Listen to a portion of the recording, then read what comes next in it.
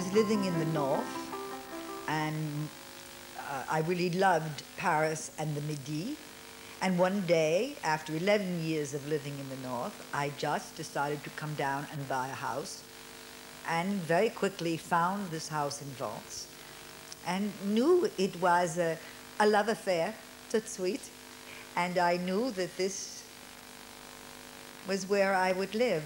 And because of it, I even left Paris, that I adored, but I'm still much happier here.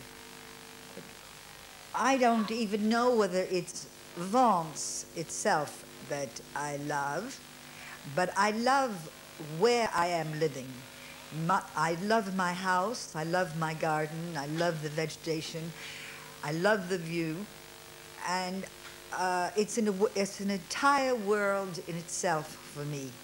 I don't need to see people very often, but I have made very good friends here.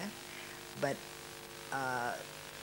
this house, when I get up in the morning, until I close my eyes, it's everything I want in life.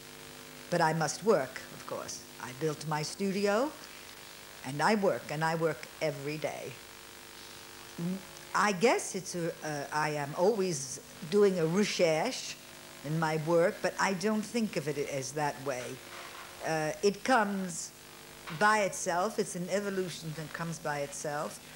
And then I realize I am always making a recherche.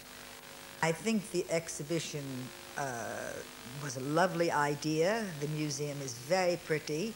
I think everyone had their own special talent, but I think the greatest thing that happened there was what Marisa did.